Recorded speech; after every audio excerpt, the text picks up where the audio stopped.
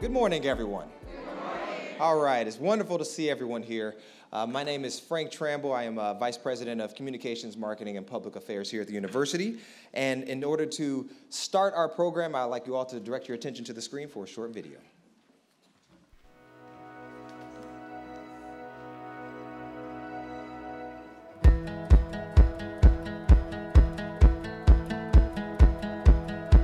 On December 11, 1924, James Buchanan Duke signed the Indenture of Trust, establishing the Duke Endowment. The $40 million endowment was designed to enrich lives by advancing higher education, healthcare, and spiritual life. The endowment was also intended to help orphans, foster children, and family well-being in North and South Carolina. $6 million was directed to establish Duke University. This changed Duke's trajectory forever. Over the past 100 years, the Duke Endowment has remained one of Duke's closest partners in renewing the campus, elevating the student experience, academic scholarship and healthcare, and fostering community partnerships. The endowment's support has pushed Duke forward, advancing our mission and strengthening our community. Our shared commitment and values have ensured that humanity benefits from all Duke has and will continue to achieve. In Duke's centennial year, as a world-renowned university and healthcare institution, we look forward to our continuing relationship with the Duke Endowment as we embark on our next century together. Our university hopes James B. Duke would be proud to see that the institution he established has risen with purpose to meet the great challenges of its day, that it continues its commitment to the Carolinas, and positions Duke for even grander things to come.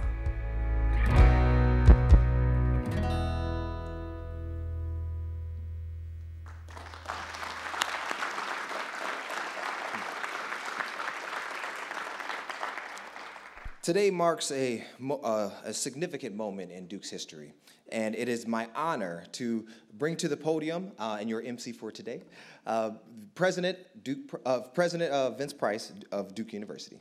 Sorry.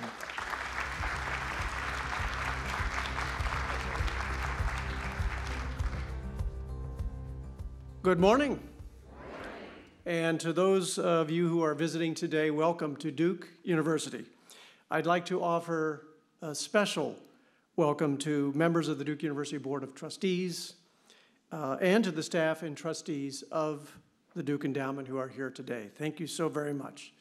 We're grateful for your work and your dedication to support both Duke University and the Duke Endowment.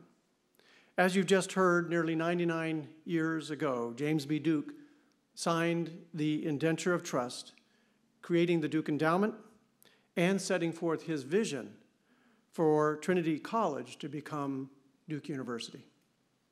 In founding Duke University, James B. Duke understood that with a wise investment, he could turn his resources into an immeasurably larger return for our region.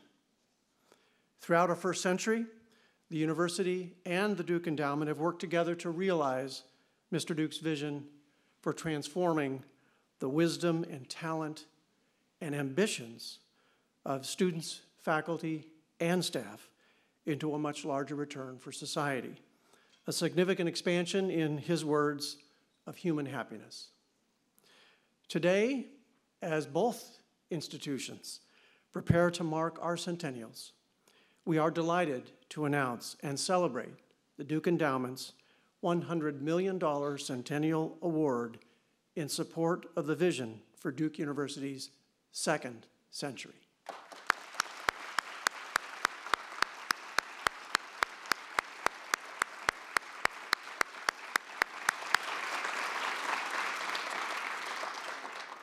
Our vision for the university's second century begins and ends with Duke's extraordinary people and is centered around community. Through this vision, we're empowering the work of our faculty and students and staff. We're transforming teaching and learning. We're strengthening our campus community and partnering with purpose here in Durham and beyond. And we're engaging our global network of alumni and friends in extraordinary new ways. This historic and transformative award will substantially advance financial support for undergraduate and graduate students, especially those from the Carolinas and graduates of HBCUs and other minority-serving institutions. It will allow us to deepen purposeful partnerships and experiential learning opportunities for our students and others in our community.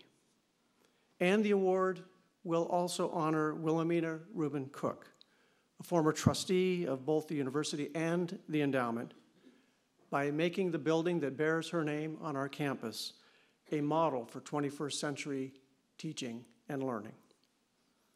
Today, as we honor Mr. Duke's vision and celebrate our partnership with the Duke Endowment, you'll also have an opportunity to learn about some of the specific ways we're transforming the Duke experience to prepare the world's brightest minds to meet today's critical challenges. And it is now my extraordinary pleasure to welcome to the stage Mr. Charlie Lucas, Chair of the Board of Trustees of the Duke Endowment.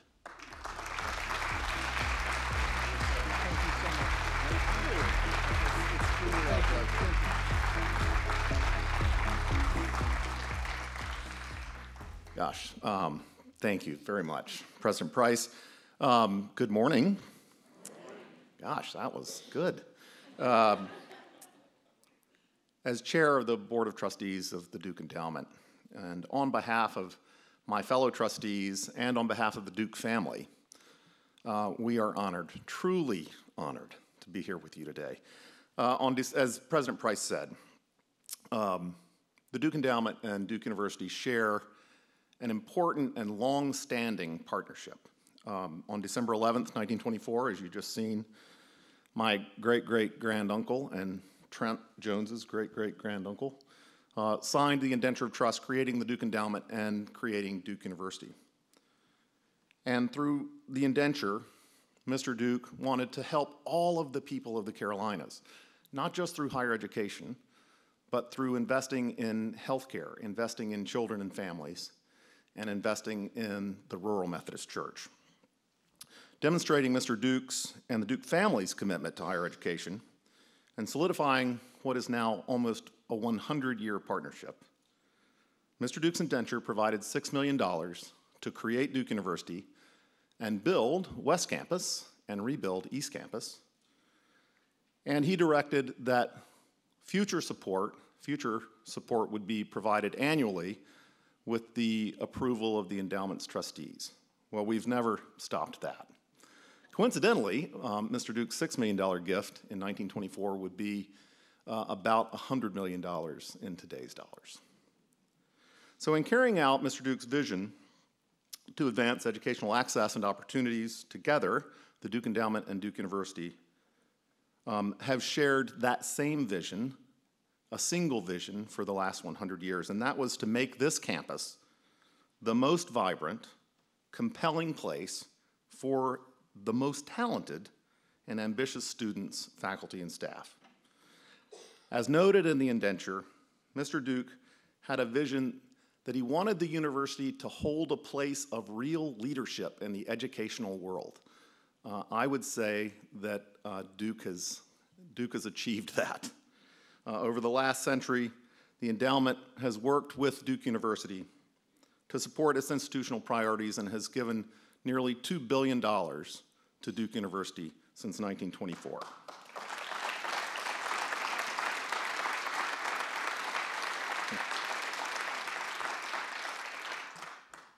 The endowment's gifts over the years have touched all aspects of the university, providing financial support and enhancing the academic experience for undergraduate and graduate students, supporting the recruitment and development of faculty, strengthening programs in the Divinity School, supporting innovation at the Medical Center, endowing professorships and providing faculty support and other academic support at the Law School, the Nicholas School, the Fuqua School, and the Sanford School, and building and renovating critical facilities across the campus.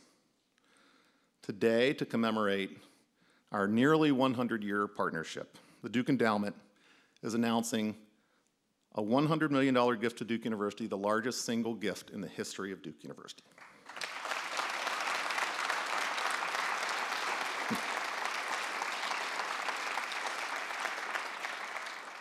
As noted by President Price, this special gift, over and above the endowment's traditional grants to the university, will significantly increase support for Duke students, especially undergraduate students from the Carolinas and graduate students from HBCUs and minority-serving institutions. It will broaden experiential learning opportunities, deepen the university's community partnerships, and honor our beloved Wilhelmina Reuben-Cooke, a former trustee of the Duke Endowment and Duke University.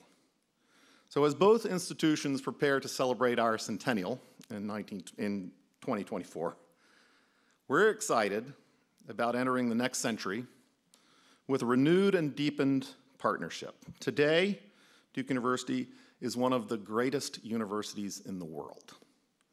It fulfills Mr. Duke's vision for the institution, and we are certain that he would be pleased. He would not be surprised, but he also would not want us to rest on our laurels. Mr. Duke would want all of us to push forward. He was a builder, first and foremost. He was a builder, and he would want this institution to continue to develop and grow into what is maybe the greatest institution in the world. So I think we have to all keep in mind that his vision remains true to this day, and it is kind of the magic of the Duke Endowment. All of Mr. Duke's priorities remain relevant today, but particularly Duke University. So the trustees of the Duke Endowment look forward to working with the staff of the Duke Endowment and Duke University, working together to continue to honor his vision, to carry out his goals and his vision, and with this gift of $100 million and the endowment's ongoing support in the future, making Duke the greatest that it can be. With that, I'm so grateful that you all are here today. It's a historic day for the Duke Endowment. It's our largest gift ever, and it's a historic day for Duke University, and I'm so pleased and proud that we can share it together. Thank you.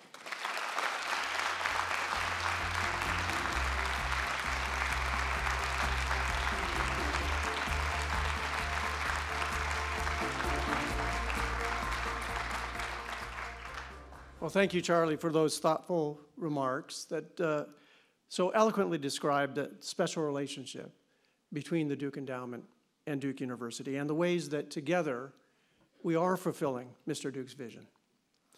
We're very grateful indeed for the endowment's enduring support of Duke University and so very proud of what this vision and what our partnership are making possible here in the Carolinas and beyond. I am pleased now to introduce a group of Blue Devils whose work and studies here at Duke exemplify the spirit of, to use Charlie's words, pressing forward into the next century. Gary Bennett, the Dean of Trinity College of Arts and Sciences, has worn many hats at Duke. As a student, he earned both a master's degree and a PhD here before returning to join our Duke faculty in 2009. Prior to his appointment as dean, Gary served as our vice provost for undergraduate education, a role in which he led the expansion of several initiatives supporting access and affordability, as well as experiential learning opportunities for all undergraduates. Joining Gary in a conversation about their Duke experiences are Senior Isaiah Hamilton, who is president of the undergraduate student government, and third-year law student Madison Pinckney, whose experiential education at Duke has included work through both the Children's Law Clinic and the Health Justice Clinic. Please join me in welcoming Gary, Isaiah, and Madison.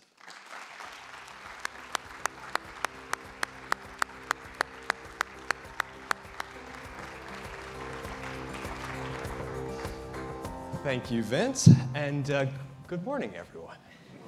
So nice to see you all. They look great, don't they? I am just absolutely delighted to be here today to celebrate this very exciting announcement. And I want to thank the Duke Endowment again for bringing us all together today and for the support you all have provided in an ongoing way for so very long. It has been both foundational and transformational for this institution. That term transformation gets thrown around a lot in higher education, but here it's true. And I can say with great confidence that the thing that keeps me engaged, and I know so many of my colleagues engaged, is the opportunity for us together to transform the lives of students and families through our education, through our research, through innovation, and through the service that we provide to our local community, to the region, and to the world. And you all will forgive me for just a moment, because this announcement is also a bit personal for me. I am, in part, I'm a Duke alum because of the generosity of the Duke Endowment. I came here to Duke for a graduate study in psychology after graduating from Morehouse College, a liberal arts college that also happens to be an HBCU in Atlanta. And one of the things that made it easy for me to choose Duke, one of the things that really made Duke stand out, was this very creatively named fellowship called the Duke Endowment Fellowship, which really made this place even more exciting, I have to tell you.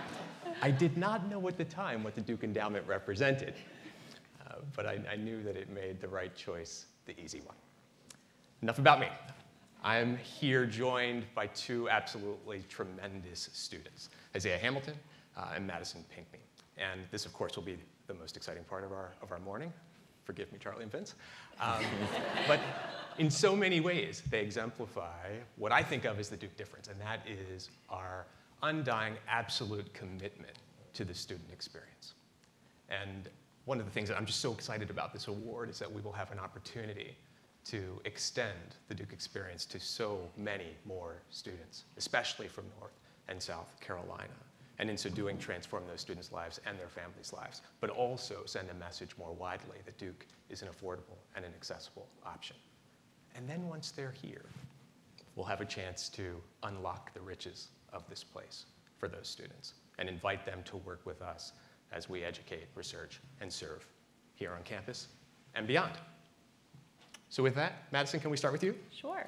So I am really excited that this gift is going to support the law clinics, which have been spearheaded by my colleague and friend, Carrie Abrams. And I wonder if you can talk a little bit about them. And I think I understood that in some ways they drew you here to Duke. Can you share a bit more about that? Yeah. Hi, everybody. Good morning. I actually knew coming into law school that I wanted to focus on disability rights. And so when I was picking a law school, I was looking specifically at their clinic work. And Duke is actually one of the few law schools in the country that has multiple clinics that are dedicated to disability and health law, and that's one of the big reasons why I chose to come. And they have not let me down. I've taken the Health Justice Clinic, which focuses on Social Security, disability benefits, and then also has a partnership with the Duke Cancer Center to do like wills and advanced directives for people.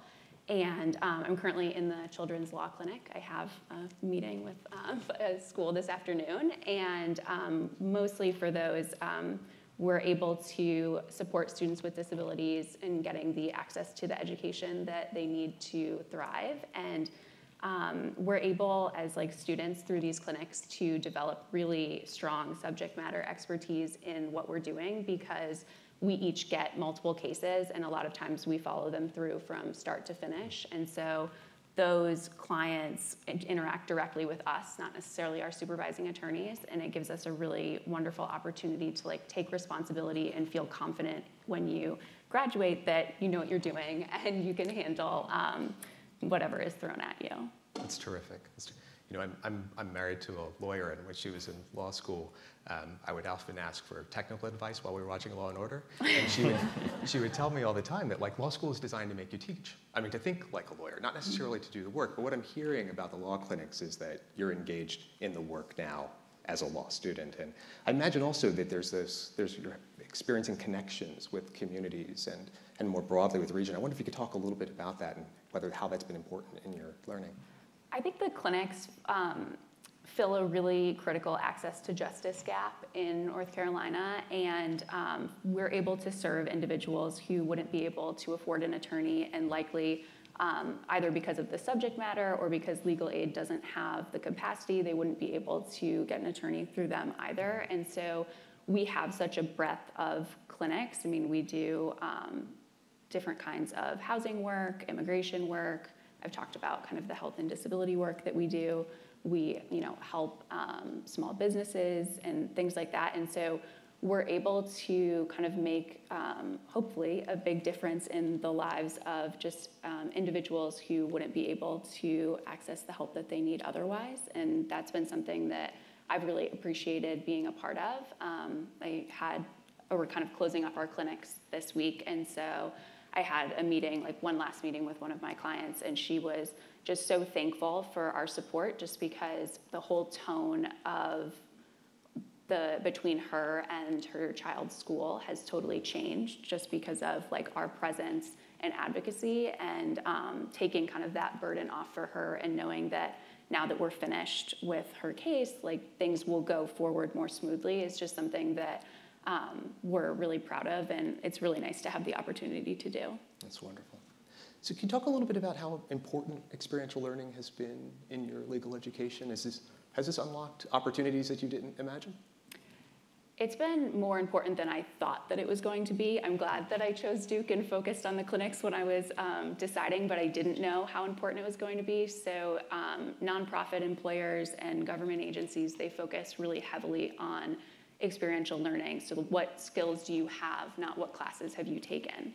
And so I'm in the recruitment process now to be a public interest lawyer when I graduate, and every one of my interviews for the past few months have focused on what experiences have you had, have you written a demand letter, have you filed a complaint, have you represented anyone in a hearing? And because I've taken 2 clinics, and I'll take a 3rd one next semester, I can say, yes, I have. And every law student usually does some kind of internship over the summer and gets the experiential learning through that. But I've found that to be a competitive public interest candidate, because there are so few opportunities, you need to have done more than just what everybody else has done. And so being able to focus on the clinic work that I've done, along with some of the experiential classes that I've taken, has been really incredible. That's terrific. We're happy you chose Duke as well. So I wonder, one of the things that we prize at Duke, I think in every one of our schools, is the relationship with faculty members, and what I think of as the kind of essential connection between students and faculty members, connections that we hope will last a lifetime. I wonder if you could talk a little bit about interactions with faculty and whether there's special relationships that you've formed. Yeah, I took the health justice clinic last semester, and we had a new director, I think last year is when she started, and she has been able to help me throughout this recruitment process as like somebody who went directly into public interest work herself. And she actually also just started an experiential learning, like new class on legislative advocacy, where we focus on kind of oral and written testimony for different bills that we kind of make mock bills and then bring them up. And so we did a mock public hearing the other day, and I took that with her because I would take any class at this point that she offered, and I will actually go back next semester and take her advanced clinic, and that's just something that I've been really fortunate to have, and I know that that's true across all of the clinics. I think the kind of directors and supervising attorneys and students work really closely together and develop close relationships. That's terrific. We just love it when you take class after class after class like that. That's absolutely wonderful. Isaiah, do you mind turning to you now? So I wonder if you could just share a little bit about what you've been up to, and importantly, the kind of contributions you've had outside the classroom. Yeah. Good morning, everybody. I think a lot what Madison was touching on, and a lot of themes of today has been, the experiential learning. And in a lot of ways, I would argue, I grew up, Duke was a dream school. In a lot of ways, having been here the past 4 years, the most important things I've learned have existed outside of the classroom. It's been in my extracurriculars, having served now this year as president of Duke Student Government, last year as president of Black Student Alliance, in my fraternity Phi Beta Sigma on campus.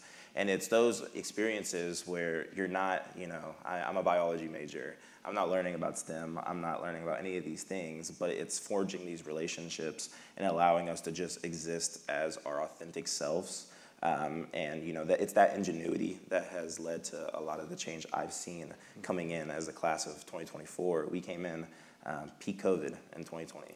So a lot of things were different. We couldn't even be here right now if it was 4 years ago. So I say that to say that, what has led this institution and has led my peers, into this post-COVID phase and this post-COVID world has really been the work outside of the classroom, right? Nothing that we learned within a lecture hall enabled us to do that. So experiential learning has really been everything for me, and it's the leadership, I think, of faculty, staff, administrators, and students outside of those walls that really have pushed things forward for Duke. Yeah.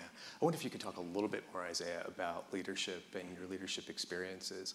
And just en route to that, I'll say that when you were leading the Black Student Alliance, we had the experience of working together. And one of the things I saw that you do in that role was not only to lead your organization, but to bring a whole host of different cultural and identity organizations that sometimes have misaligned interests together to be able to imagine the ways in which they had common bonds. I wonder if you might just talk a little bit about your leadership experience and what Duke has afforded in that space. Yeah, and I think in my experience in these leadership roles, a lot of it has been coalition building.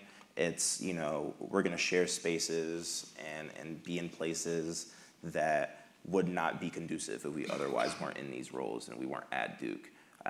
And as you were saying for BSA, right, it was the goal of, yes, we were the largest Black serving organization on campus, but we knew there were so many others who had a voice that wanted to be echoed and amplified. So how can we do that? How can we provide a platform for those who, have historically not had that? So yeah, I think it's exactly been that. It's been building bridges and trying to break down walls. And I think that's the mindset of so many of other student leaders on this campus. And it's those spaces where, there's never a lack of good ideas here. I will always say that. So when, you reach out to somebody and you say, hey, let's have a conversation, or like, hey, I would like to meet with you to talk about how we can better support you and your organization, the answer is never no, right? But then what it does is after you get that yes, it begins to you see the possibility, right? And like, it's that, creation that excites us. So in a lot of ways, that's what leadership has been for me. It's about, making a place better than when you found it. And I think that can be a testament to the entire class of 2024 coming in the time period that we did for Duke and now leaving on a much more triumphant centennial. Yeah, that's wonderful. I think that's an essential characteristic of this community is an interest in leaving this place better than the way you found it. So I wonder if you could talk a little bit about what I think of as one of the most exciting parts of this gift, and that is the idea of bringing more students from the Carolinas here to Duke. Yeah. Can you talk a little bit about your personal experience and the importance of this to you? Yeah, so if I could take a little personal point of privilege, I would like to ask, how many people are familiar with Elizabeth City, North Carolina? That's good. That's like the best result I've ever gotten. That was a whole lot more than you thought. Right? Yeah, that was a whole lot more than I ever thought. And the reason I say that is because I think from my standpoint, there's not a lot of people to be in a position to be able to ask those type of questions, right? I always joke, about like, the 252 being from that area code. And growing up in that space, right, I was quite literally one of one who, wanted to be a Blue Devil, who saw Duke as a dream school. So many of my peers were Tar Heels and Wolfpack. And, it was being in a There's a few of them in here, too. Oh, okay, I'm sorry. But yeah, for me, there was, I think you could count on your hands, quite literally, the amount of people who have, trailblazed these paths to make institutions such as this, accessible to students such as myself from the Carolinas. Being from rural areas, it was not as if we had a plan B, right? I remember electing to not apply to other schools because I was just so determined to be here. And it worked out, but I don't recommend it. But, I say that because, it's students such as myself, it's students from these Carolinas or the students from these rural areas that, are one of one or one of few that then have such a strong tie to those communities that go back and can amplify the voice and messaging of Duke and can, spread that good word. And then the path is trailed, it's blazed for years and generations to come. That history has been written, right? So I think, making Duke pushing itself into these spaces is not only essential, but it's crucial to the development of this institution. I think looking ahead for the next 100 years, it's a matter of how can we penetrate these spaces and reach students such as myself who were thinking all the way back in elementary school that maybe this is a place for me, but I'm not quite sure, right? And it's that question that, you know, for a kid who doesn't know what they don't know, it's very easy for them to go the wrong direction, right? Or make the wrong choice, or to, you know, discount their potential to be here. And yeah, I think that's exactly what it is. We should be promoting and celebrating these students and these stories and these communities that, again, are really blue collar, are really, you know, workaholics in the sense of, again, we don't really have that plan B of you know, going back. That's great. You know, I see Miranda McCall over there, who leads our financial aid office, and I'm sure her experience is similar to the one that I've had in this regard, which is after we made the initial announcement, was getting a number of telephone calls from the 252, as you said, with people on the other line who would say, does this mean that if my kid gets into Duke, that they'll actually be able to go? Yep. Right? And, or the calls that we got that said things like, I'm a Duke alum, and this was me. And this would have made it easier for other people in my community to imagine being a Blue Devil. So again, in the spirit of leaving this place better than you found it, I think we're on the path there. So I want to close by just noting two things. One, I wonder if you can just share that you're a little bit about your new job. Okay. Yeah. That's it. Yeah. Let me just say, around here at this time of year, you're not supposed to ask seniors what they're going to do next year. We can do that in this case. So, but talk a little bit about your Duke, how your Duke experience positioned you for this opportunity. Yeah. So next year I'll actually be an incoming business technology solutions analyst at Deloitte in the Raleigh office. And for me, again, I mentioned my major and minor. Biology major with a minor in global health. So this is the point where you're probably wondering, how are those dots connected? And I think that is exactly what Duke has offered, right? It's been, you know, I came in diehard pre-med. My mom and my sister were both nurses for decades, and I was kind of voluntold to do that. And, you know, in a lot of ways, it was, again, the people I met outside of an academic realm and just, you know, existing in a social space and even in an advocacy space, where it enabled me to start thinking critically in that way, or start thinking from a more of a problem-solving, you know, perspective. And it opened my mind to that. I don't think if I was at Duke, or if I was in the position I am today, that I would have even considered the industry, yet alone, you know, seeing myself in it. So I think, yeah, it's one where, you know, you kind of see a lot of people come in freshman year and think they want to do X, Y, and Z, and they graduate and they're way off path, but in a good way, right? It's that positive change, because Duke leaves a, you know, impact on you, it leaves a print on you, and vice versa, we leave a print on Duke. So in a lot of ways, you know, we make each other better. That's terrific.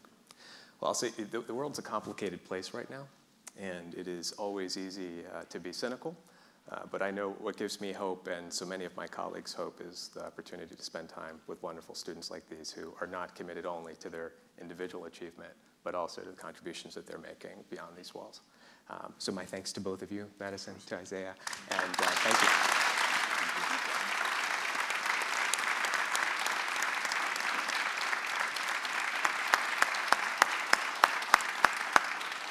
Thank you so much, Madison, Isaiah, Gary, Charlie, for your remarks this morning. I have absolute confidence that James B. Duke, were he able to listen to this conversation, would be delighted to hear what's been said today, what's being done today at this university. And I can only imagine how proud he would be of the work of the endowment and Duke University in building on his vision, and in 100 years bringing us to a place that could have scarcely been imagined in 1924 here in Durham. And in this gift, this new centennial gift, it's not a rebirth, but it is a very strong propellant that will take everything that's been done to places that we can scarcely imagine. I have no doubt of that at all. So this will conclude our formal program.